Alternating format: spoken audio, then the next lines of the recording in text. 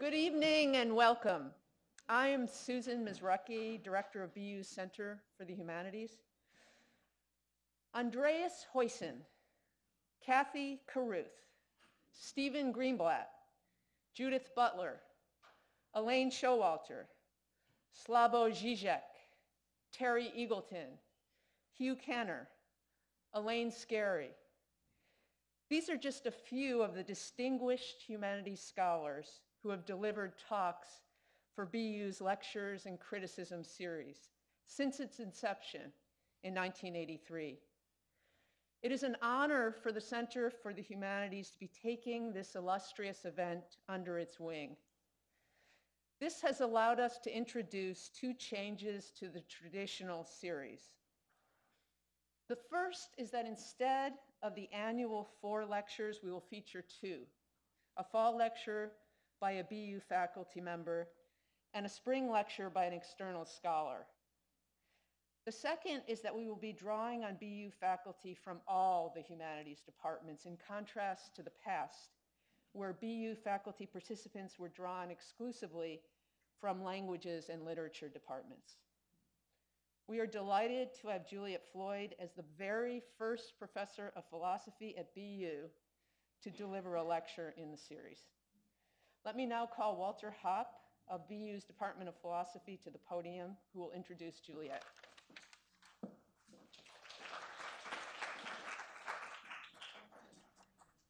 Thank you very much and welcome everyone. It is my honor and my pleasure to introduce my esteemed colleague, Professor Juliet Floyd. Juliet Floyd has been at BU since 1995 after receiving her PhD from Harvard and teaching for some time at the City University of New York. In that time, she has established herself as an indefatigable university citizen, an outstanding teacher, and a world-renowned scholar. Her service to the department, the university, and the profession at large has been exemplary. She has consistently volunteered to serve on some of this institution's most demanding and important committees, including multiple search committees, the Provost Council for Faculty Development and Inclusion, and, get this, an astonishing 14 years on the Appointment, Promotion, and Tenure Committee.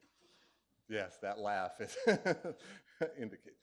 Julia's professional service is equally impressive, including taking on key roles in the mentoring project for pre-tenure women, faculty in philosophy, and the task force on women in philosophy. Juliet's teaching record is equally impressive. She's among the most sought-after professors in the department and teaches a wide range of courses, including multiple courses in logic and the philosophy of mathematics, Wittgenstein, analytic philosophy, the philosophy of language, puzzles and paradoxes, and many others. Recently, Juliet won an Andrew W. Mellon Foundation Sawyer Seminar Grant as a principal investigator on the theme of humanity and technology at the crossroads. She is presently co-teaching a course with Professor Mizraki on Henry James and the New Media. Juliet has served on over 60 dissertation and master's thesis committees, as well as, too many to count, really, undergraduate honors theses and independent studies. And finally, and of course not least, Juliet is a world-renowned and astonishingly productive scholar. She has published 2 monographs, edited or co-edited 5 volumes, and has published well over 100 journal articles, book chapters, reviews, and encyclopedia entries. Her expertise is deep and wide-ranging. Juliet is widely recognized as one of the world's leading scholars on the history of analytic philosophy, and she has published extensively on Frege, Russell, Moore, Turing, Gödel, Quine, Foote, Cavell, Diamond, Putnam, and of course Wittgenstein, to name just a few. And of course I'm not mentioning Kant and the work you've done on Immanuel Kant. Recently she published a monograph with Cambridge University Press entitled Wittgenstein's Philosophy of Mathematics, which traces the development of Wittgenstein's conception of mathematics, the nature of mathematical proofs, and the goal of mathematical activity through his early, middle, and late periods, and which situates Wittgenstein's thought in relation to such figures as Russell, Poincaré, Hilbert, Gödel, and Turing, among others. And as you may gather from this description of the work, Juliet has also made significant contributions to the philosophy of logic, the philosophy of mathematics, and the philosophy of language, the hard stuff that I won't touch. Juliet has also done important recent work on new forms of media and the ways in which they are rapidly changing the way in which humans receive, share, and interpret information. I could continue for a long time because I'm pretty sure Juliet's CV is at least as long as the talk she is about to deliver. That talk, as you can see, is entitled Revisiting the Turing Test, Humans, Machines, and Phraseology. So I invite you all to welcome our speaker, Professor Juliet Floyd. Thank you so much, Walter. Thank you so much, Walter. I'm exhausted just hearing this and truly honored by being the first philosopher to speak at the Lectures in Criticism. That's an incredible list of intellectuals. Let's see if we can follow. It's a tough act to follow. But I couldn't do what I do without my colleagues in the philosophy department, so thank you for being here tonight. Our department is very pluralistic. It's very wide-ranging. People do the history of philosophy, contemporary philosophy. Walter is a prime example, cutting across all kinds of traditions, which is the way I like to do philosophy. So thank you all for being here. I'm going to revisit something that I think has become part of popular culture. What I will do is say a few things about, can people hear me in the back? Can you hear me, Gabriel? Is that better if I'm closer? I will first say a word about Wittgenstein and Turing. Whoops. And then we'll have to eat our vegetables. We'll have to say something about Turing's 1936 paper on computable numbers, where he analyzes the notion of a computation for the first time scientifically. Then we'll get to the Turing test, and then at the end I want to say a few words about what Turing went on to do 1939 to 1954 in thinking about the future of AI in our world. And it's really remarkable how philosophically prescient he was. It's absolutely amazing. And my main thesis will be that he really was a philosopher. Not just a philosopher of mind, a philosopher all the way in almost every area. So that'll be the main thing I'm going to try to do. The first thing to say is that we do live in Turing's world. When Turing was working at Bletchley Park, of course, there was the secret state. They couldn't talk about what they were doing. And people didn't understand when he got the Order of the British Empire why he had gotten it. It was because of the secret work at Bletchley Park. So what's happened over time is that Turing's, if you liked it, the life of the secret state, which he had to live and which he suffered and died by, actually, that has made its way out increasingly into the public world. So when I say we live in Turing's world, I'm also very interested in philosophy of popular culture. And it's amazing how Turing, of whom perhaps 25 years ago, no one you talked to or met on the street would have heard, now most people kind of know something about him. And that's because of this explosion in interest. And it's because each of us in our everyday lives has to deal with some of the problems he had to deal with. Problems of cryptography, problems of gender, problems of society, problems of the secret state. So this slide is a bit messy. On the top left, I wish I had a pointer, but I don't. On the top left is the biography of Turing, which I highly recommend, The Enigma by Andrew Hodges, which did a lot in the 1980s to bring Turing into view. The gay rights movement was in full swing, and Hodges really brought Turing out of the closet, but he also is a mathematician, so he had a very broad sense of Turing's scientific background. It's an excellent biography, and in fact was a model for a couple of other great biographies, Ray Monk's biography of Wittgenstein, and also A Beautiful Mind, John Nash's biography. So it's a stunning biography, which you certainly should look at if you like the genre of biography. If you don't, there are other genres. The playbill there is Breaking the Code. That's Jarek Jacobi, my personal fave as a person playing Turing. It was a play, it hit Broadway, then there's a wonderful film on that. Picture of the Enigma machine, of course. Spycatcher, we're dealing with Cambridge spies. The fifth spy was presumably Alistair Watson, who introduced Wittgenstein to Turing. So we have the secret things. Logic Comics, we have a graphic novel, which interestingly does not feature Turing that much, but it bases itself on Russell and Frege and Wittgenstein and the paradoxes. To the right of Logic Comics is Hugh Lubner, who was a person who founded the Turing Test as a public event. And this was run through about 2019, I think. Interestingly, social media was not included until the final year it was run. And Lubner himself was an activist on behalf of legalizing prostitution. I think he was very badly offended by the fact that Turing was persecuted as he was persecuted for having picked up a young man in a bar. The man robbed him, and Turing, being somewhat naive, reported it to the police, who then arrested Turing, convicted him on charges of gross indecency, the same charge Oscar Wilde was convicted on, forced him to choose between a year in prison and being injected with female hormones. He chose the latter. Basically, he was castrated. And he supposedly committed suicide about a year later in 1954. It's not clear it was suicide. I don't want to sound conspiratorial, but the coroner's report is not absolutely clear. Robin Gandy, his student, was with him the weekend before and said Turing was fine. And all I have to say is that in the 1950s, it was a spectacularly bad time to be a homosexual who had state secrets and traveled regularly to Germany to discuss computers and physics with people. So we don't know. And we may find out more because more actually comes out year by year from the archives. Okay, so then we have films. Blade Runner, of course, there's Harrison Ford falling in love with a robot. Notice that in the first Blade Runner, lots of technology imagined, no social media whatsoever. Pre-mobile technology. And for me, mobile technology creates a huge change in everyday life in a computational world. There's Benedict Cumberbatch playing Turing.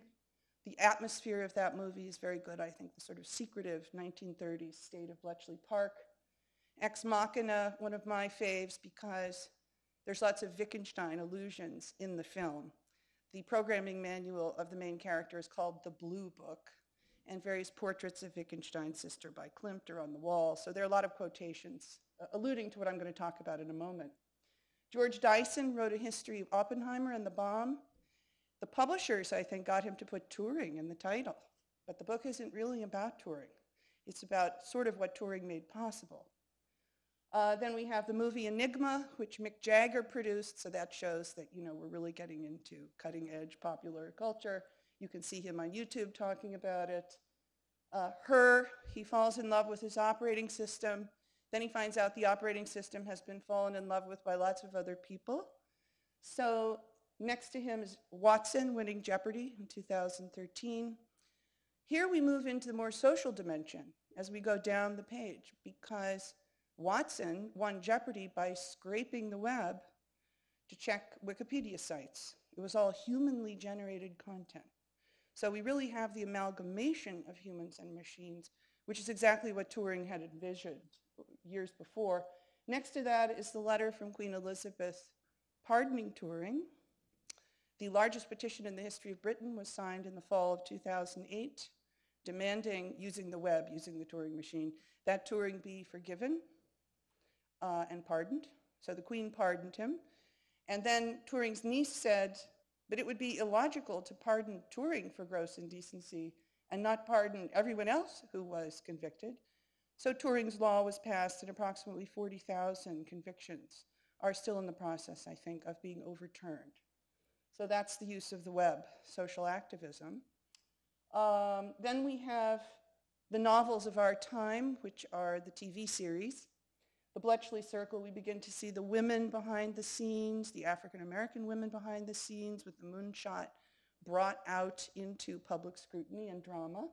There's Turing on the 50-pound note. I guess that's really making it. And then we have Elon Musk, who is going to buy Twitter unless there are too many bots. And it's not clear what doing due diligence on that company is. So that's the Turing machine problem, the Turing test in action. And Hinge, of course, social media. So our students live a life that's very different from ours. It's mediated by these machines everywhere. So the basic picture I have here is that it's moving out into public culture, and the social dimensions, the social import of what Turing did becomes more and more obvious to the eye. So I think philosophers have to catch up with this, because philosophers who read Turing initially were obsessed with individual mind, and they were overlooking the reality of what Turing was doing. So my main claims here as a scholar of Turing and Wittgenstein is, first, the imitation game in a 1950 paper from Mind. That was intended to be a social experiment in the evolution of human-to-human phraseology, that's Turing's word, by the way, in the presence of machines. It's a language game in Wittgenstein's sense, and Turing knew that it was. Turing, second, regarded intelligence as a response-dependent, emotional, and hence social concept like freedom or agency, and in his 1948 founding document of AI, his report to the National Physical Laboratory, he says so explicitly. So third, for Turing, it's human-to-human interaction in the presence of computational technology that matters, not merely human-machine interaction. So that means I have to reject some widely accepted claims, and I'll just summarize. By the way, I forgot to say at the beginning, I have actually written this talk. The paper is done. I realize that the lectures and criticism ordinarily should be read, but I thought slides would be more fun and generate more discussion. So if you'd like a copy of the written version, I'm happy to send it to anyone. So I'm going to reject the following 4 claims. First, that the Turing test answers the question of whether an individual consciousness or sentience might be had by a machine. Google just fired someone who said that their natural language processor had sentience. Well, that's sort of interesting.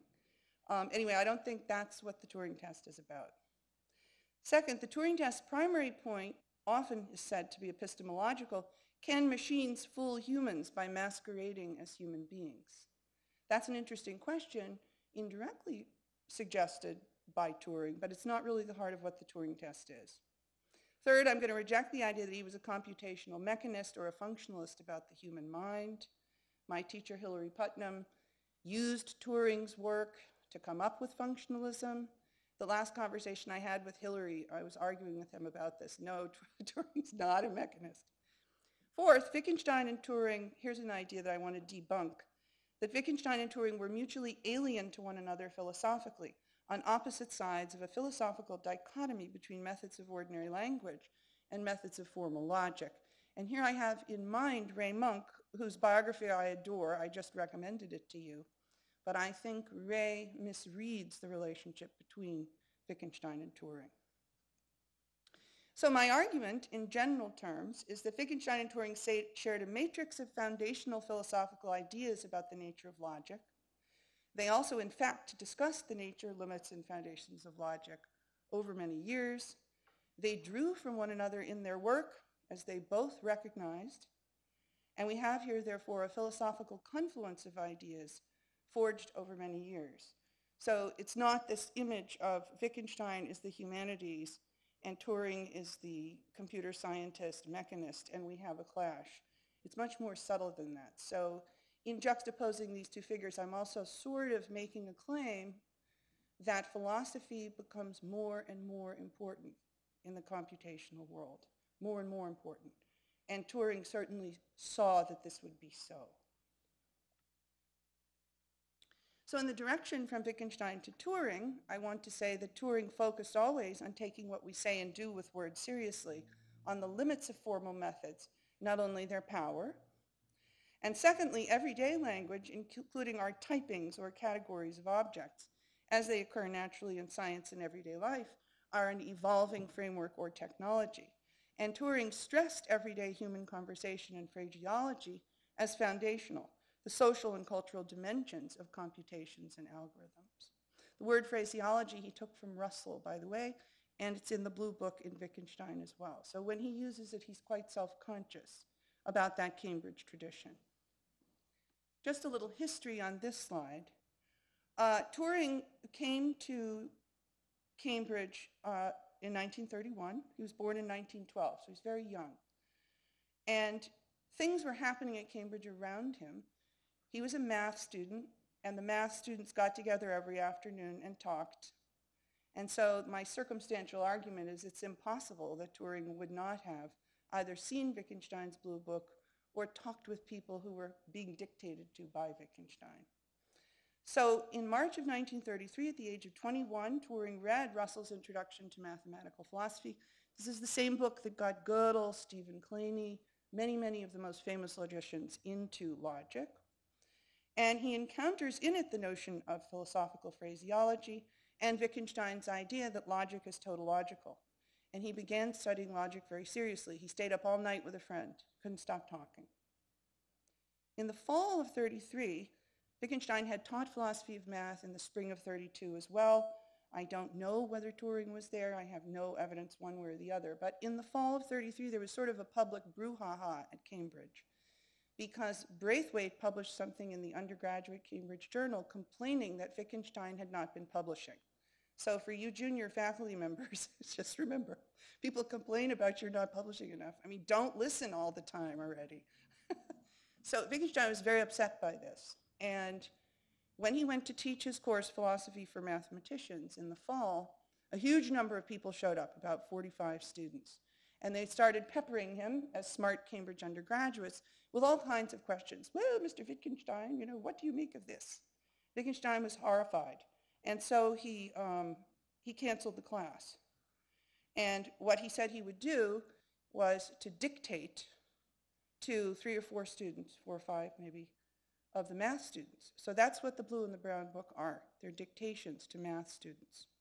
And that's why I think it's impossible that Turing wouldn't have known or had access to them. The books were named for the color of the covers in which they were wrapped, and they were quickly passed around like Zamstadt. It's interesting that by December of 33, Turing spoke to the Moral Sciences Club. We don't have a copy of the lecture, but we have the notes of the lecture. And what he argued is that the purely logistic view of mathematics is inadequate because there are many different ways to interpret mathematics.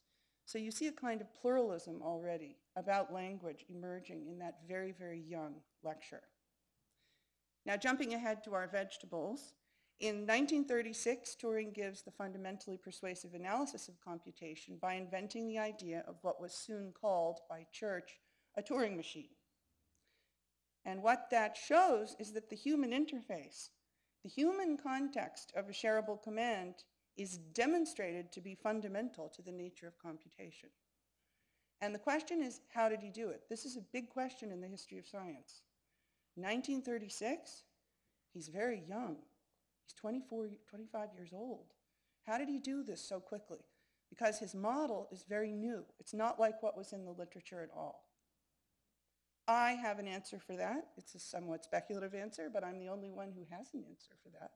So this is my answer, is that he had read the blue book. In the blue and the brown books, first of all, Wittgenstein makes a sort of anthropological move. You're trying to get at, in the context in which you have jungles of formal systems now, sprouting around and being studied by mathematicians. Some are systems of equations. Some are formalized metamathematics. Some are the lambda calculus. Things are all over the place. So it's like a jungle. As Emile Post would say, it was alien and forbidding, all these formalisms. What Wittgenstein was trying to do was to cut down to the basic philosophical point of a formalism in general and achieve some kind of understandable elucidation or intelligible account of what a formalism in general is. Now, you can't do that by just writing down another formalism. It won't work. You have to do something philosophical. So this is what he was trying to do. So first he comes up with the notion of a language game. There are many different interpretations of what that means. For me, a language game is just a snapshot of a portion of human language use, used for a certain purpose to elucidate philosophically. And what he was trying to elucidate, of course, was Hilbert's idea of humans operating with signs and thinking with signs in a step-by-step calculational way. And Wittgenstein comes up with the idea, of treating this idea in terms of command tables, rules in terms of tables. I'll show you a picture in a moment. That's like a Turing machine. And he also raises a question about general training. This is around page 40 in the Brown book. And later, after he'd read Turing's paper, Wittgenstein came back to this and kept calling it the problem, the problem, the problem. Why is it a problem? As you'll see in a moment, it's a problem because that whole idea of a general idea of teaching a human being in general to calculate is too complicated to be captured by that model.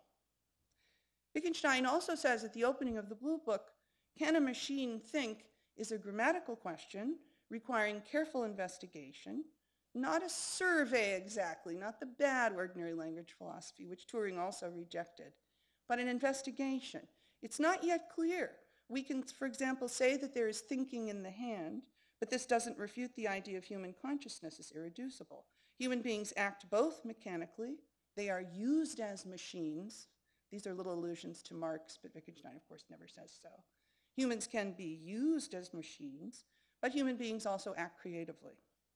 So an investigation, and an investigation always takes place for Wittgenstein when we don't quite know what to say. An investigation of the concept of thinking must attend to how concepts are used in everyday life.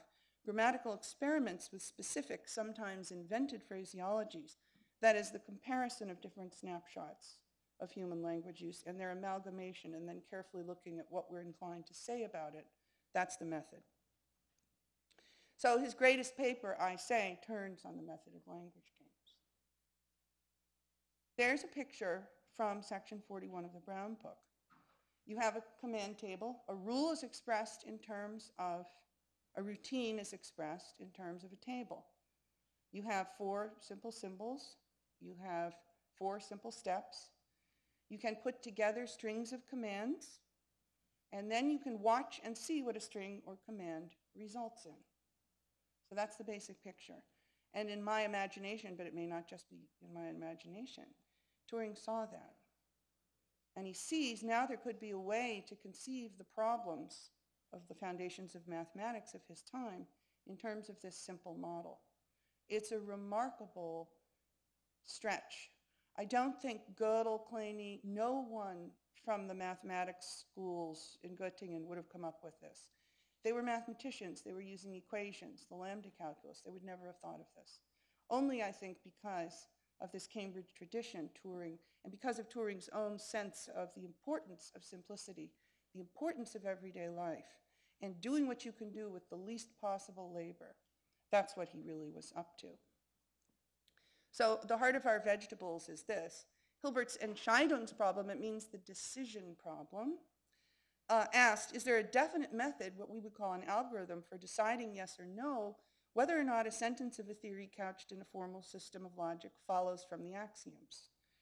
And G.H. Hardy put it this way in his writings: do mathematicians make discoveries by turning the handles of a miraculous machine? Because that would have been the case if there were such an algorithm. Turing's answer to Hilbert is no. There does not exist, and there cannot exist, a general algorithm, no definite method in Hilbert's sense, to decide. Thinking is not in general reducible to algorithms, so it's a negative result. More generally, there's no general algorithm to determine in advance what an algorithm will do on a particular input. The idea of working out the consequences of a concept or a set of equations cannot in general be foreseen. And Stephen Wolfram, who created Mathematica and lives locally actually, he's very interested in Turing and calls this computational irreducibility. It's a very big revolution in the history of science, because now very simple rules that could be written down.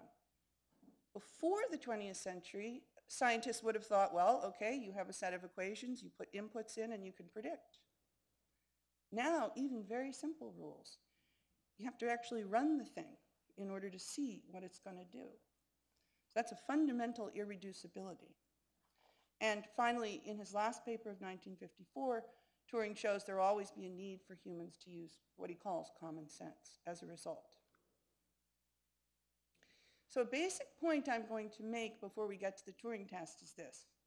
It's a logical point. To obtain a positive result that there is a machine or an algorithm or a definite method to do something, you just produce the machine or the algorithm. But if you're going to say that there can't be an algorithm to do that, you actually have to do something. You have to give a characterization of what it would have been in general to do it. Otherwise, you can't get an impossibility result. So this is a fundamental difference between positive results and negative results. The negative results require a firm grasp of the concept that's being shown to be impossible relative to some other. As I've said, to say what a formal system of logic is, we can't just write down another formal system. You have to get at it. You have to clarify it, what it is. And the answer of Turing and Wittgenstein is logic, or a system of logic, is used by human beings who speak, act, calculate, and converse in an embodied social world. And words are constantly being embedded and re-embedded in what Wittgenstein calls, only after reading Turing's paper, forms of life. Here's from Wilfred Zieg, who's an expert at CMU on the history of the Hilbert School. Most importantly, in the given intellectual context, the move from arithmetically motivated calculations to general symbolic processes that underlie them has to be carried out programmatically by human beings. The Entscheidungsproblem had to be solved by us in a mechanical way. It was the normative demand of radical intersubjectivity between humans that motivated the step from axiomatic to formal systems. And I would add a corollary, and the next step, from formal systems to their uses by embodied human beings. But the radical demand for radical intersubjectivity is now a nightmare, as we see in our world. We're on mobile phones all the time, constantly checking, as animals do, to see where we are socially. And therefore, this demand of radical intersubjectivity has become almost a crushing load. So I think Wilfred says it very well. It's a very rigorous idea about the Hilbert program.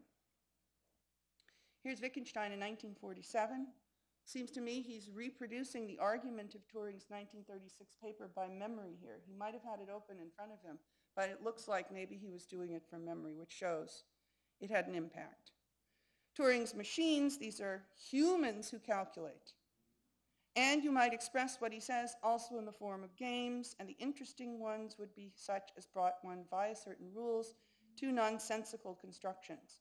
One has received the order go on in the same way when this makes no sense, say because one has got onto a circle, for that order makes sense only in certain positions. And then Wittgenstein goes on to reproduce Turing's proof from the 36 paper in his own language.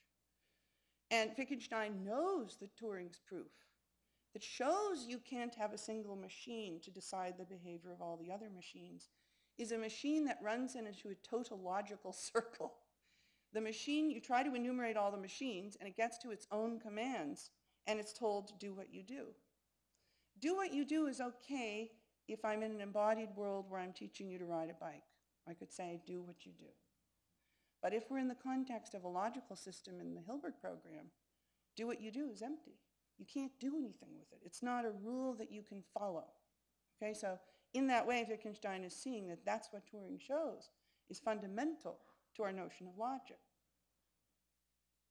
The stored program computer concept, I'm almost to the Turing test, although it's 6:05, so I better hurry. Turing constructs the universal machines. That does the work of all machines. A Turing machine from one point of view is just a series of commands. So you could list them all in alphabetical order. And then you could put them all together, and there could be just one big machine that does the work of all. That's the universal machine, and that gives us the stored program computer concept. It can operate on its own commands. So when it gets to its own number, it can follow various rules that are for itself. Now, one can't diagonalize out, this is a sort of logical point, of the defined class of computable functions. The universal machine gives us a robust, Gödel would say, absolute parameter for what counts as a step in a computation. It's independent of what language or theory you're in. That's remarkable. You don't have that for notions like definability or provability. Those are relative to a language. The notion of computability is not in the same way. And Turing's universal machine is responsible, I think, ultimately, for the ubiquity of computational processing in our world and its indefinite extent and ability to compress what is definable. It just goes on and on. You just keep adding on more and more algorithms. And you can keep amalgamating them because you have a robust parameter. It doesn't change when you add one to the next. In some sense, there's one absolute system. And finally, the universal machine implies, and here I'm following Martin Davis, that there are no ultimate general dichotomies between hardware data and software, which we know, because the hardware can work on the software, and the software can be told to work on the hardware, and this can be input from the outside. So what computer scientists of the 50s used to take dogmatically as this nice, clean cut doesn't hold. Okay, so Turing in nonsense. Here he is lecturing to the mathematicians in 1947. And he had a very good sense of humor. The masters, that is, he means the mathematicians, so he's speaking to the London Mathematical Society, are liable to get replaced because as soon as any technique becomes at all stereotyped, it becomes possible to devise a system of instruction tables which will enable the electronic computer to do it for itself. It may happen, however, that the masters will refuse to do this. They may be unwilling to let their jobs be stolen from them in this way. In that case, they would surround the whole of their work with mystery and make excuses couched in well-chosen gibberish whenever any dangerous suggestions were made. I think that a reaction of this kind is a very real danger. And I actually think so too. I actually think that nonsense is one of the biggest problems that we face. It's a growth field. So, Cambridge Analytica scandal, Facebook stock fell by 15%. It's very fragile technology. If we all unplug from Facebook tomorrow, Zuckerberg's dead. Think about it. Okay, so now I'm just going to tell you that it's hard to picture what a Turing machine is, despite the fact that it's a perfectly definite mathematical object. This, of course, is the duck rabbit in the Göttingen playground, right near Hilbert's grave, so it happens to be my favorite duck rabbit ever. But you could see what a Turing machine is in many different ways. This is a picture of the universal machine being defined in the 1936 paper. So you see it's just tables with variables. You have to have variables and collect them all together. Here's Wittgenstein's picture. They're humans who calculate with pencil. And Turing begins his paper by saying we may compare, this is the method of language games, a man in the process of computing a real number to a machine which is only capable of a finite number of conditions. This is from a very well-known textbook. It doesn't reproduce very well here. Can people see there's like a little man inside?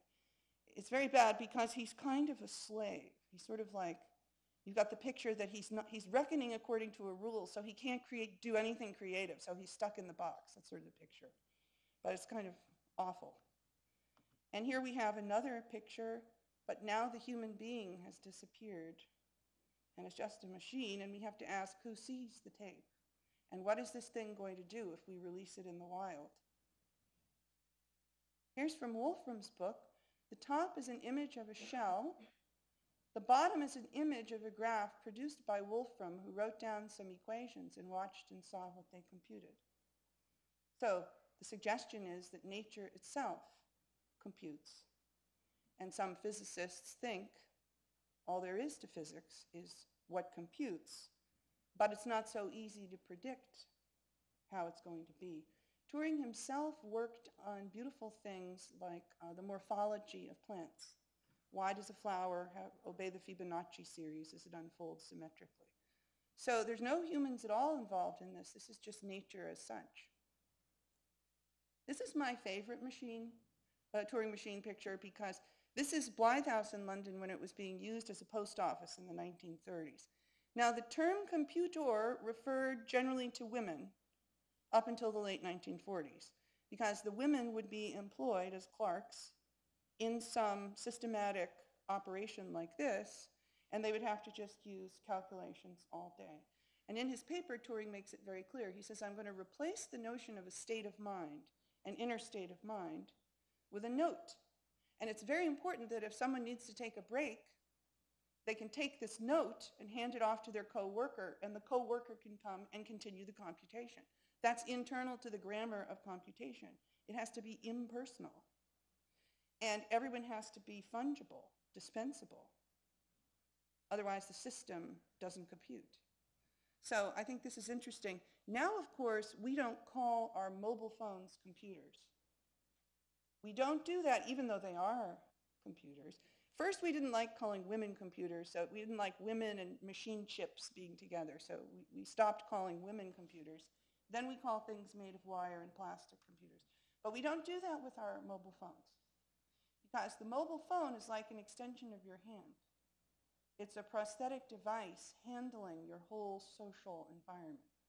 So we don't want to say that it computes. There we are at Bletchley. They called the women wrens, like birds. This could be a Turing machine too. And now who's computing is us. And as you make choices with your cell phone, they are building an avatar of you at the company, and it will know all the choices you've ever made, and it will be able to suggest to you future choices, of course, choices from a small menu of things. And so more and more we turn over to AI and to these machines decisions. And then we have the whole theory of nudging, that it's a good thing, social policy can nudge people. But the problem with the paradigm is that they regard anything that's not algorithmic as what is called noise. And there's a book by the title of Noise that's just come out. Turing is pro-noise, and he doesn't think it's just noise. He thinks it's meaningful, human conversation. It's the driving force. So Turing and Wittgenstein were in conversation. I'm going to go over a little. I hope that's okay, Walter. I haven't even gotten to the Turing test yet, so forget this history. Okay, here we are. So here we are. The Computing Machinery and Intelligence. So here's the paper. He published the paper in Mind, and he used to read portions of it out to Robin Gandy, his student, and they would giggle. Norman Malcolm read the paper and wrote to Wittgenstein and said, "Is this a joke?" And Wittgenstein said, "I know this person. I don't think it's a leg pull." Okay, but Turing was playful. He wanted to tweak the philosophers at their own game. And so he does. So the first thing in the imitation game is that gender is the control. So here in this game, human C is behind a screen and communicating remotely with a person. These are all men, of course, but Turing, given his gender troubles, is playing with this. You have to decide which is the man and which is the machine. And if you can figure out which is male and which is female, you're okay. But then the Turing test is to explore our notion of thinking. How far can the notion of thinking stretch? And I call this the Cartesian Turing test because it's the usual way it's set up. C is a human being behind the screen. B is another human being. These are all men in the picture. A is a terminal, a computer. And the idea is to figure out which is which. Now, I call it the Cartesian test because what people forget, what philosophers forget is after the test is run, C is going to come out from behind the screen and go ask B if B would like to have a cup of coffee. That's what's going to happen. And B, depending on what C said about B, may or may not want to have a cup of coffee. So it's a social test. And Turing knew that. It's repeatable. And in fact, in our world, this is the way to think about it. It's going on all the time. We're watching other people. Some people are going to prefer sex robots. Some people probably do. What do you think? There's a lot of different things you could think. There are an increasing number of forms of life. So human conversation is what really holds up the use of our concepts in some everyday sense. But the Turing test is going all the time because we mediate so many of our actions through these machines. I'll just quote Wittgenstein, "What is called winning in chess might be losing in another game." So you could win at the Turing test, but that might be losing in another game. And what are we to say now? It's not so clear what we're supposed to say. So what he's not doing with the Turing test is the following: trying to prove that machines can think. Remember I told you about negative results. All of the objections he considers are people who try to show that machines cannot think. All Turing is doing is showing that they don't have a clear notion of thinking. They don't have a clear enough notion of intelligence to say it's impossible. That's really what he's doing. He's a logician. So he's not trying himself to prove that machines can think. He's not assuming that behaviorism is true. He's not trying to prove that machines are conscious and capable of emotion. He's not trying either to explain, elucidate, or deny the fact of consciousness. He's not trying to prove that humans are machines. He's not trying to prove that machines are indistinguishable from humans. He is not merely stipulating an operational or behavioristic notion of intelligence. And he is not assuming that disinterpreted operation with signs are capable of grounding meaning. And all of those things are typically said of Turing by philosophers of mind, and it just simply isn't the case. What he is doing is showing that one cannot prove a negative result, that machines cannot think, because as yet one does not have a clear enough concept of thought. He's also showing us how we might explore together the emotional effects of computational machinery on our ways of expressing ourselves and relating to one another.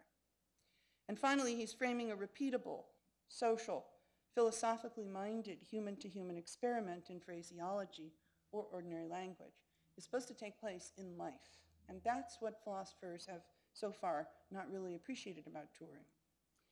Now, we're not going to go through all of the arguments. The one he takes most serious is Lady Lovelace's objection, number 6 here, that machines are not creative or surprising. And Turing says, no, I'm often surprised by the machines I work with. And he really was.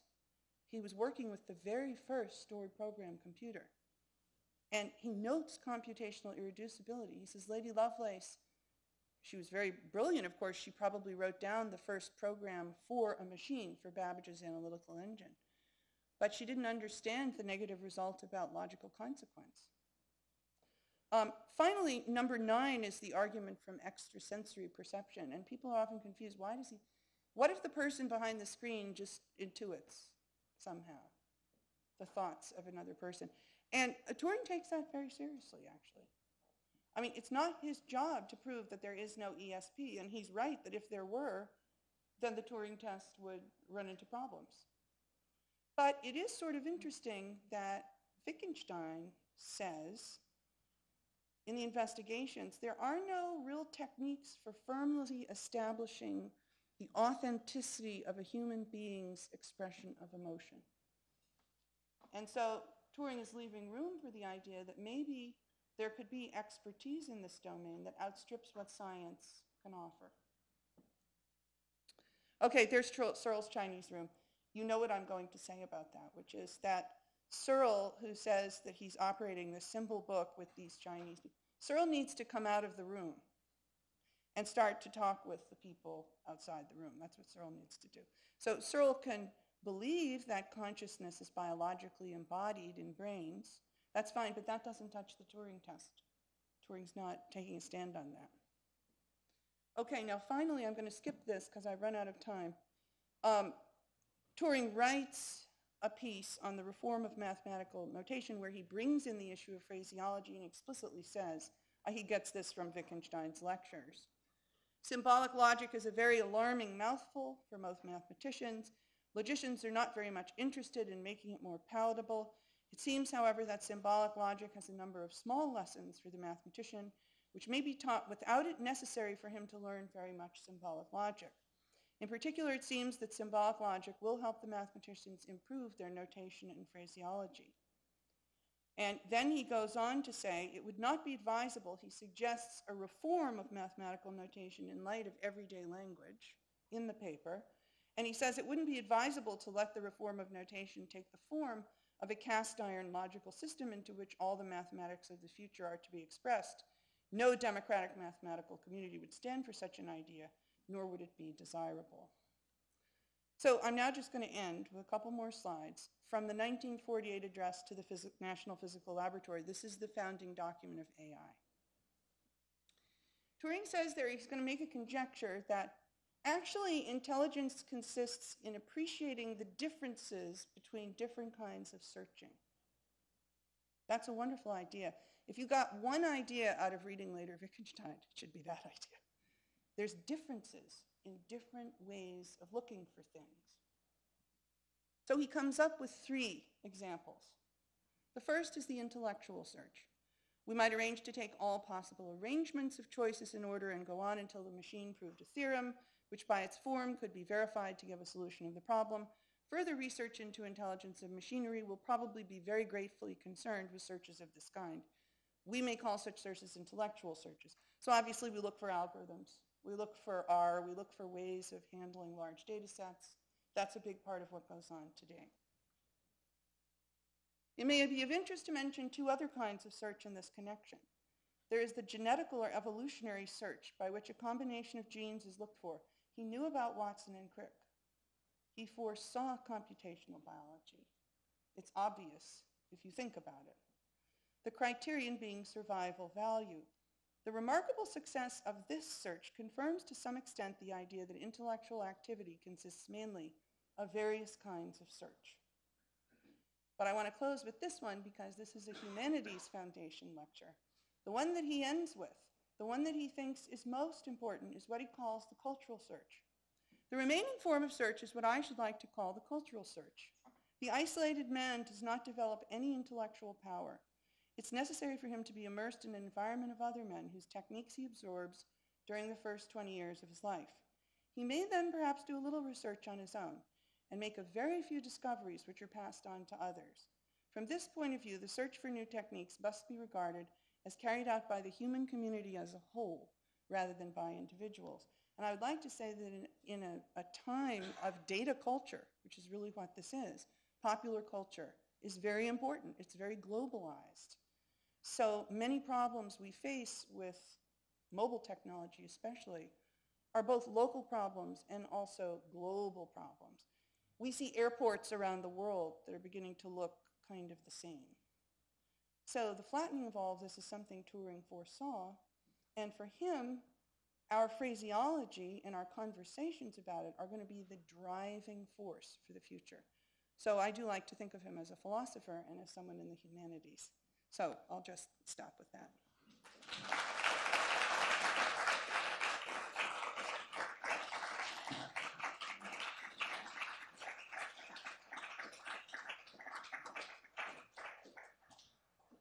So Professor Floyd would be happy to take questions. Yes. And I have a mic here that I can hand over to you. If you want to raise one?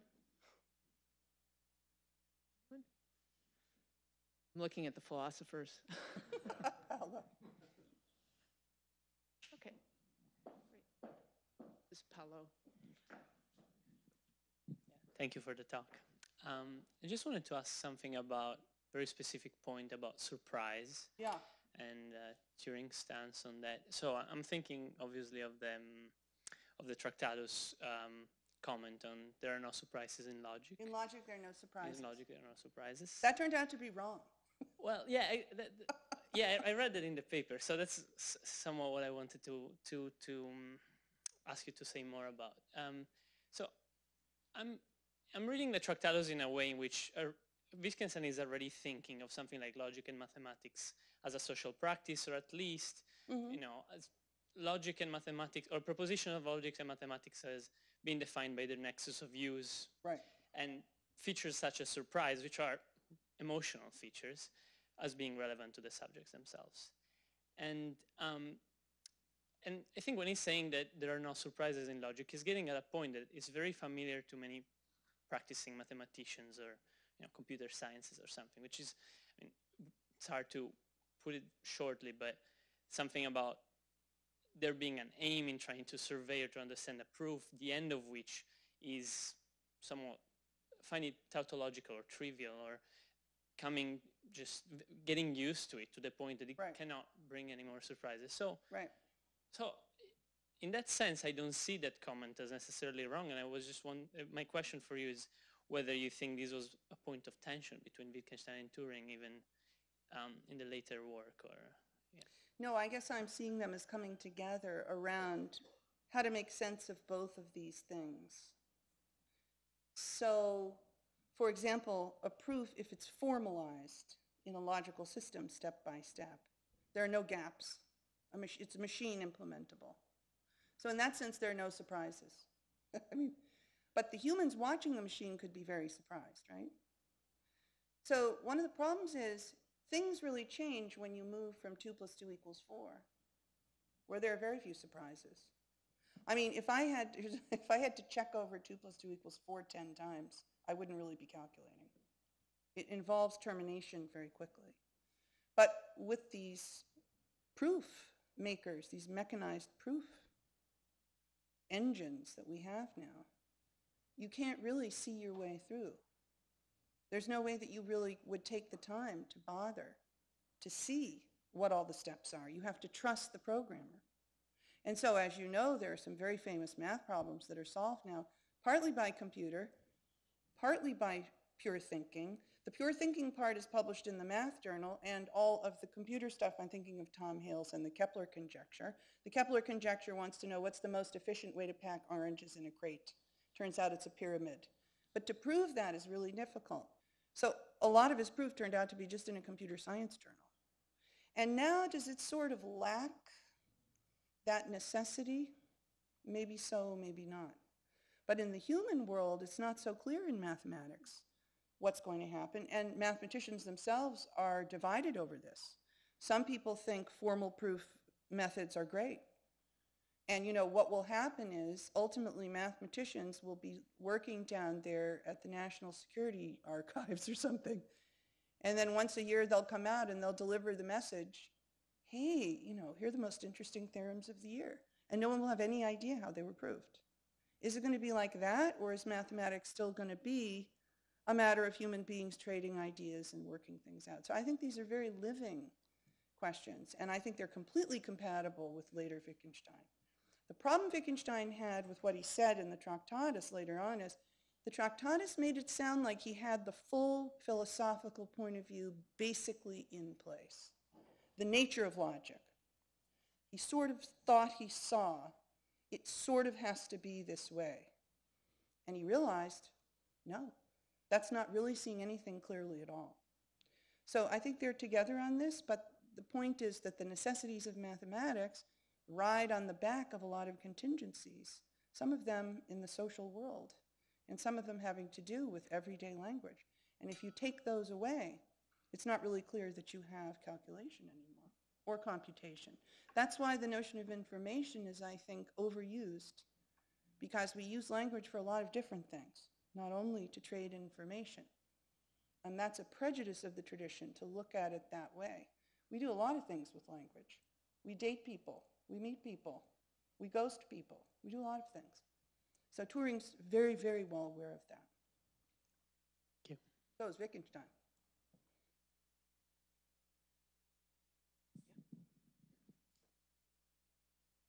Thank you very much, Juliet. That was a wonderful talk. Learned a lot in a short amount of time. I wondered about if you could, this is a flat-footed question, but maybe those are the best. There was a slide a couple of times about not knowing what thought is.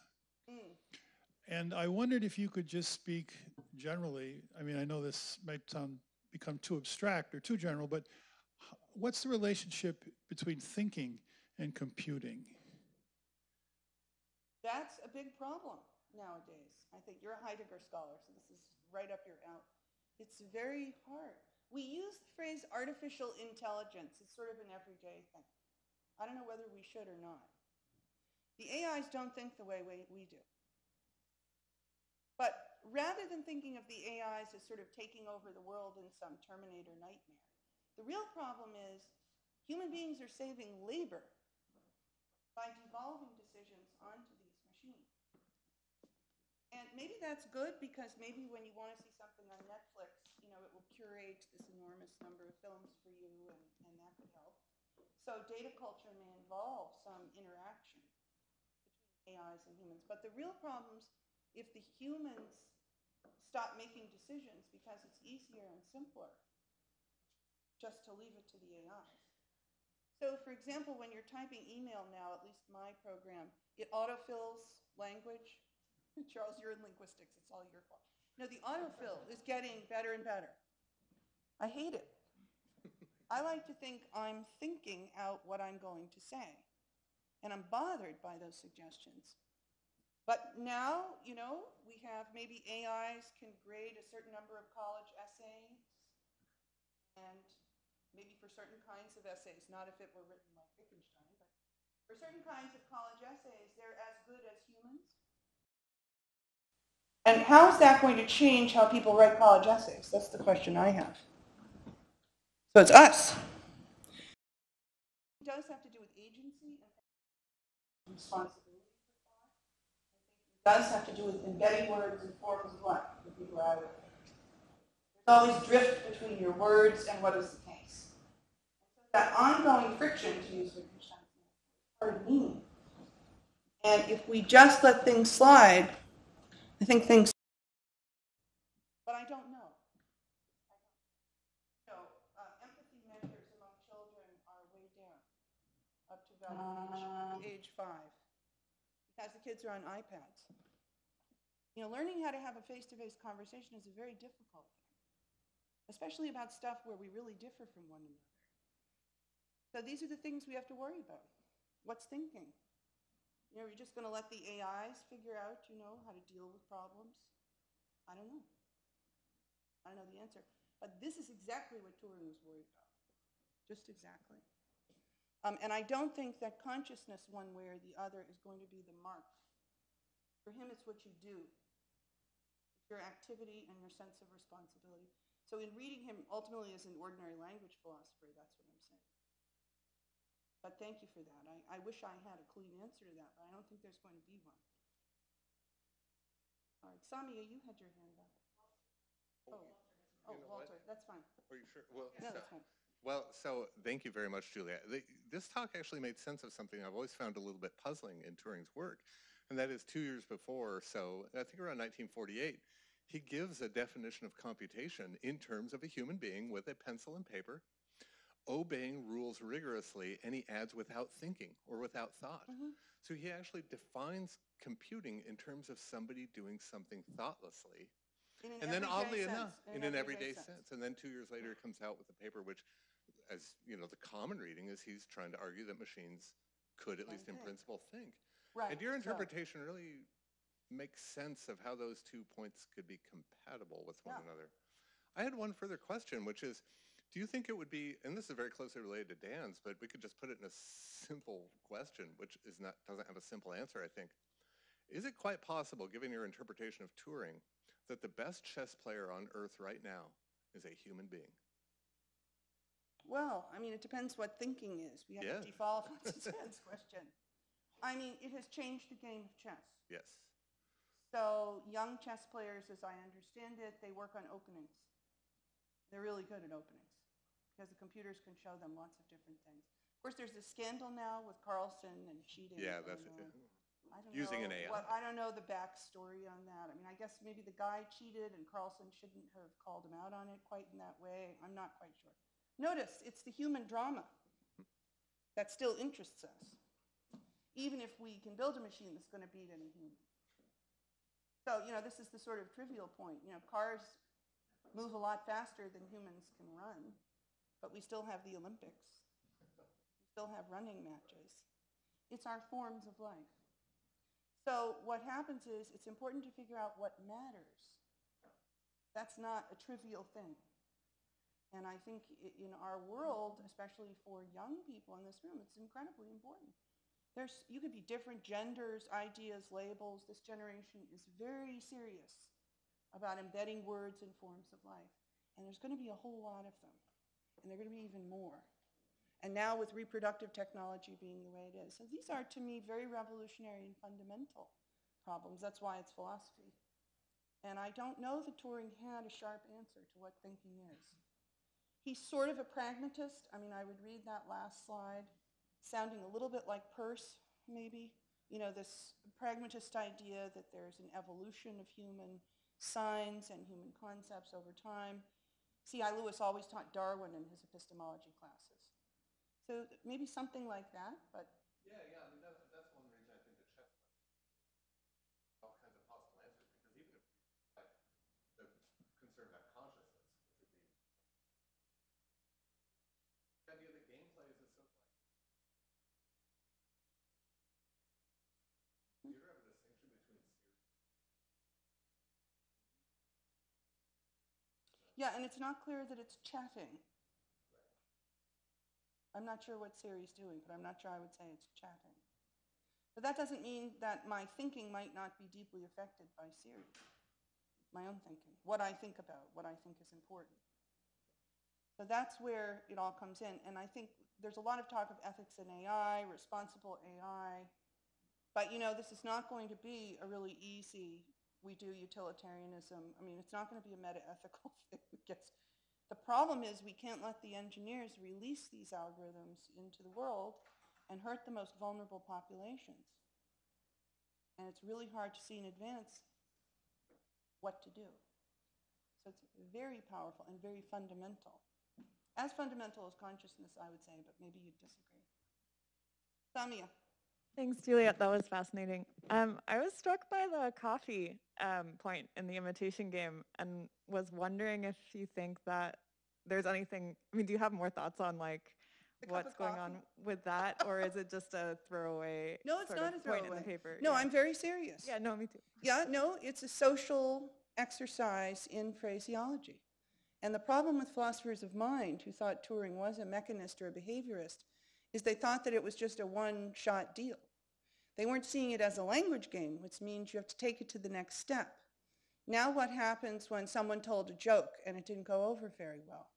Actually, with the Loebner Turing test, it turned out that humans who were trying to figure out which was human and which was machine, they didn't want to be wrong, right? So they tended to misclassify humans as machines much more frequently than machines as human.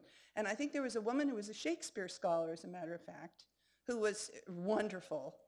And the contestants all thought that she was a machine because they couldn't believe that a human being could know that much Shakespeare. So that's the kind of thing I have in mind.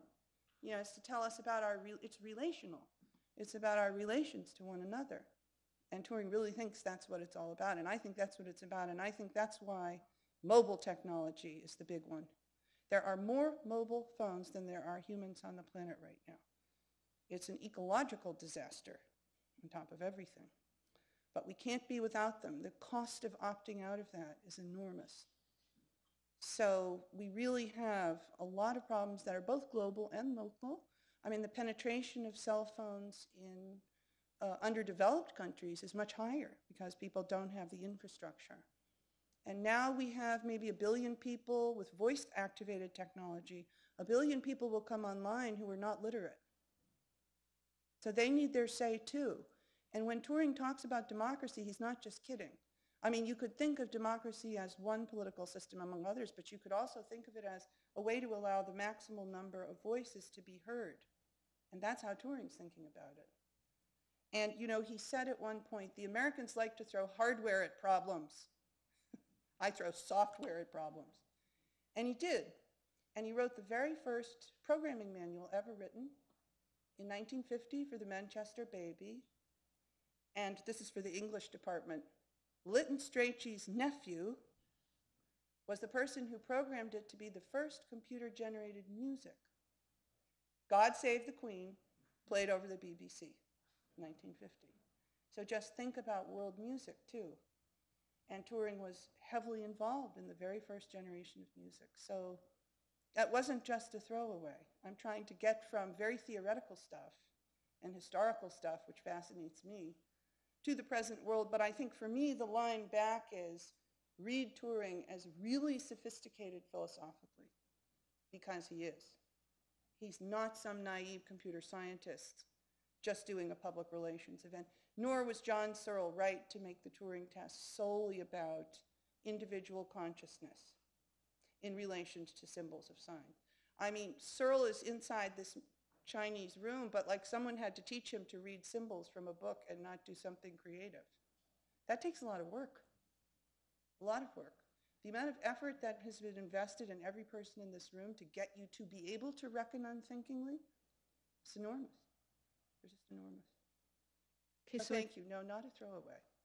sorry, I'm always interrupting, Juliet. That's okay. I think we have time for one more question. Wow, maybe we should open up a little more, but well, since you're not close by. I thank you all for staying till 6:45. This is shocking. Thanks. Well, I'll be quick. The Chinese room was, of course, about translation. Did Turing have things to say about machine translation? No, well, the effort was really at the kind of thing that Wolfram does.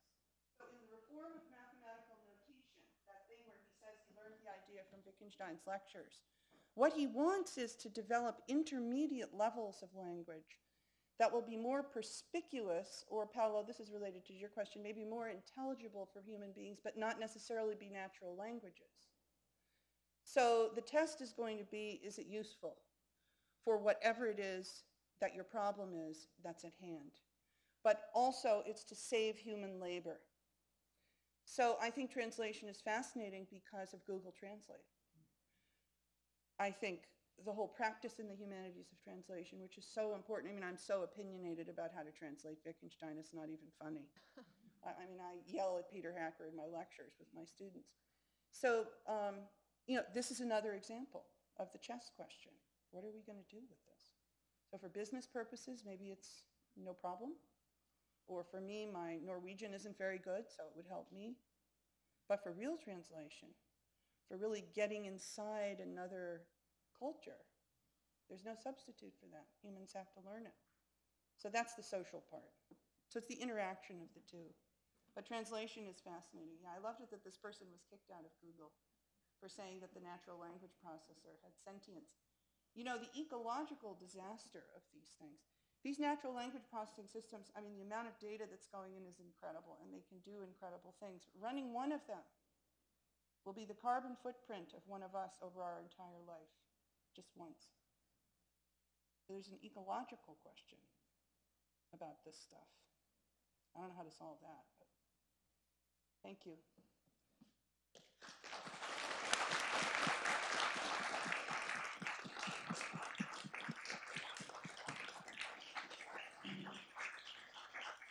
Let me just say that I'm sure Juliet would be happy to answer questions over our buffet table. So please help yourself and don't be shy about approaching her. And let me thank Juliet for this absolutely marvelous lecture and, for launching our new version of the lectures in criticism series. And yes, thank you all for staying so long. It means a lot that the series can continue at BU. So. I'd like to thank Walter Hopp for introducing Juliet, and I have to thank Tamsin Flanders, who has just taken care of every little detail to make this lecture work. So thank you all very much, and please help yourself. There's a lot of food and drink.